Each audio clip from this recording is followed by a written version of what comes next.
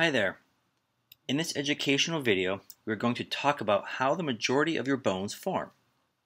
Broadly speaking, bone formation is called osteogenesis, whereby a mostly bony skeleton is formed during embryonic development. Osteogenesis involves ossification, a process of making bone via one of two processes. First, ossification of fibrous membranes is called intramembranous ossification and occurs to develop the cranial bones and the clavicles. Ossification of hyaline cartilage is called endochondral ossification and occurs to develop all the other bones of the body. Now, because endochondral ossification leads to the development of most bones of your body, this is what is going to be the focus of this video. Now, the importance of using hyaline cartilage for early skeletal development is that it is a flexible yet durable tissue. It allows for rapid mitosis to occur while being flexible enough for the development and remodeling of a growing bone to occur.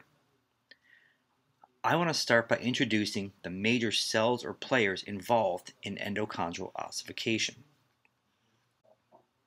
First, let's introduce the origin of most bone cells. These are called osteogenic cells and are the progenitors to osteoblasts. You can think of osteogenic cells as the baby bone cells. Second, we have osteoblasts, which are actively mitotic, just like closely related fibroblasts in connective tissue proper and chondroblasts in cartilage. You can think of osteoblasts as the growing pre-teenager bone cells. Osteoblasts function in the creation of new bone by secreting bone matrix called osteoid and depositing calcium into this matrix to harden the bone.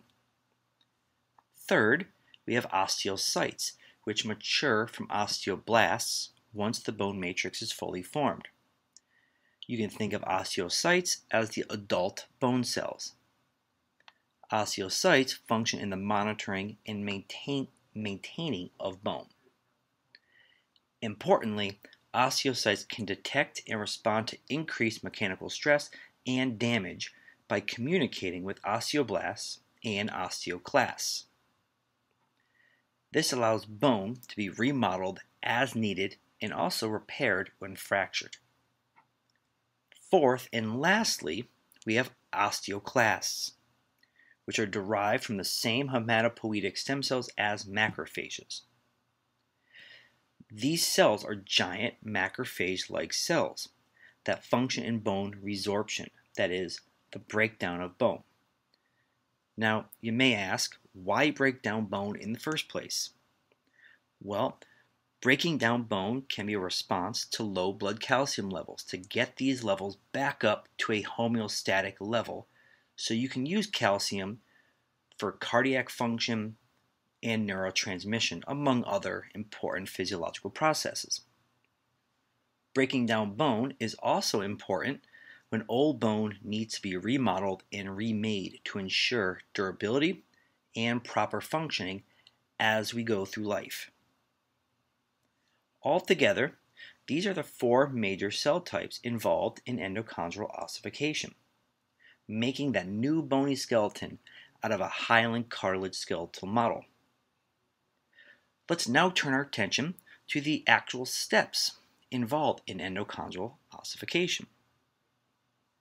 The very first step to initiate endochondral ossification is the infiltration of small blood vessels into the perichondrium, which is the outer layer of cartilage, thus delivering the very first osteogenic cells. These osteogenic cells differentiate and develop into osteoblasts, which will then begin to secrete osteoid along the outer edges of that cartilaginous diaphysis. The secreted osteoid ends up encasing the cartilaginous diaphysis in a bone collar. The bone collar is an area of vascularized periosteum, outer layer of bone, that is important for stabilizing the growing bone.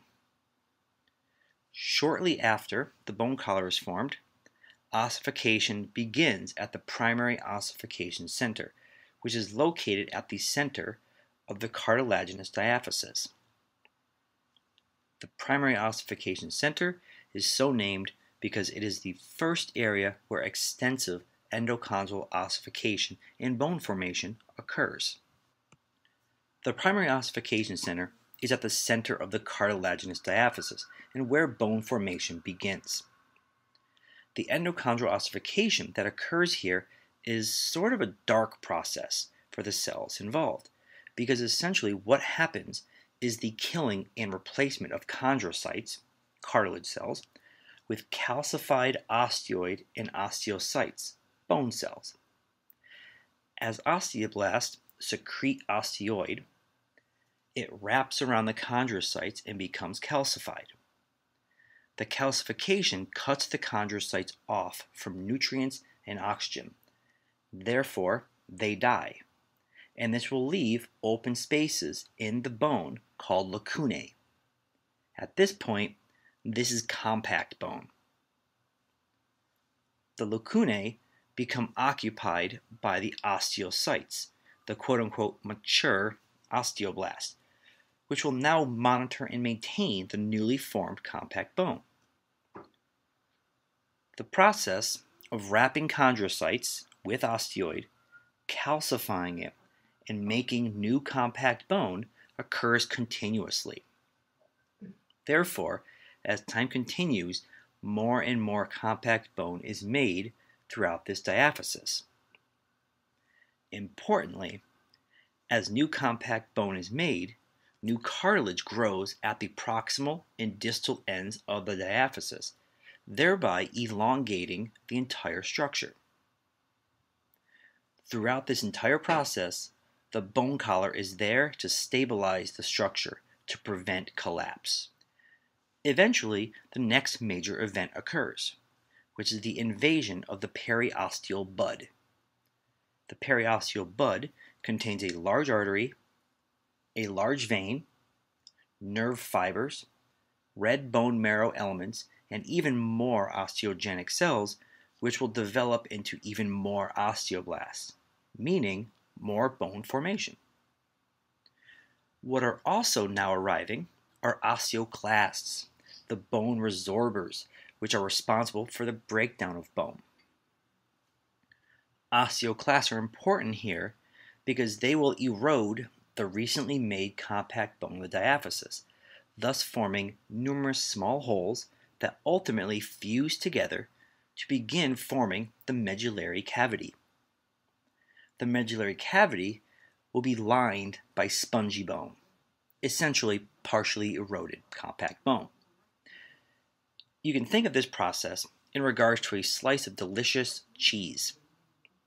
After some erosion in the center of the cheese slice, nibbling little bites, it will begin to develop holes. Now it's Swiss cheese. This is like spongy bone. If enough erosion occurs, like taking multiple little bites, in the center of the cheese slice, eventually a complete hole will develop. This is just like the medullary cavity. So altogether, the entire process just described of osteoblasts secreting osteoid around chondrocytes and making new bone, as osteoclasts resorb the newly formed bone, continues throughout the diaphysis. This continuation allows for the continued development of the bony diaphysis and the continued elongation and opening up of the medullary cavity, which will ultimately run the length of the entire diaphysis. As more and more bone is created in the diaphysis, and the medullary cavity continues to elongate, eventually secondary ossification centers appear at the epiphyses, which are at each end of the growing bone. These secondary ossification centers appear just following birth. At this point, the epiphyses begin the processes of endochondral ossification, thus beginning to gain bony tissue. Ossification of the epiphyses occurs in much the same way that it does in the diaphysis. Osteoblasts secrete osteoid, wrapping around the chondrocytes, which then becomes calcified. This initially results in the development of new compact bone. However, as this new bone is made, osteoclasts partially erode or resorb the bone away. This process continues in each epiphysis, ultimately leading to the development of spongy bone throughout each epiphysis. Eventually, you end up with two epiphyses composed of spongy bone, each having a single epiphyseal plate.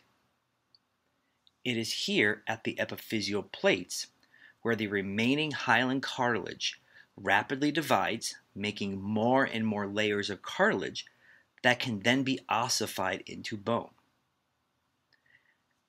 As all these layers of cartilage are ossified, more and more bone is made, and the entire bone elongates.